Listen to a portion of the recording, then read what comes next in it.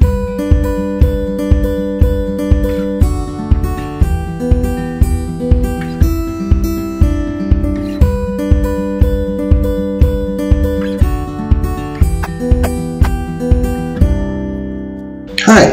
I'm John Parsons with Reece Nichols Leawood Real Estate, a broker in the states of Kansas and Missouri. In this presentation, we will be comparing the numbers July 2020 to those with July 2019 for the Kansas City real estate market.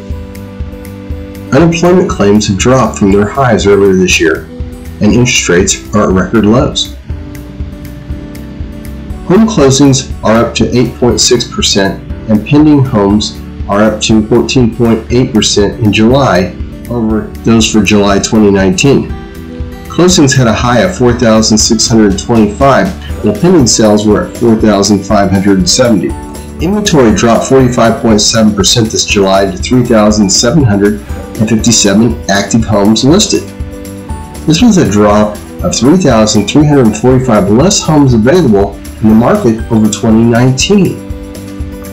Average sales price increased 11.7% to $267,569. Average days on the market dropped to 29 days.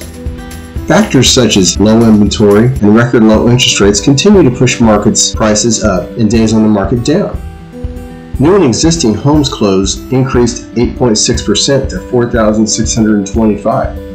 Existing homes went up to 4,152, and new home sales increased to 468. At this time, we continue to experience increasing prices due to limited inventory and record low interest rates. Due to the coronavirus, we are seeing a limited number of showing times, along with the short time slots in which to show the home. Some sellers are only allowing 15 minutes to show their home. Homes priced right and in good condition continue to see multiple offers. If you would like more information about this video or have a home to buy or sell in Kansas or in Missouri, please contact Karie or me at the numbers displayed at the end of this video. Remember to like our video and subscribe to our channel.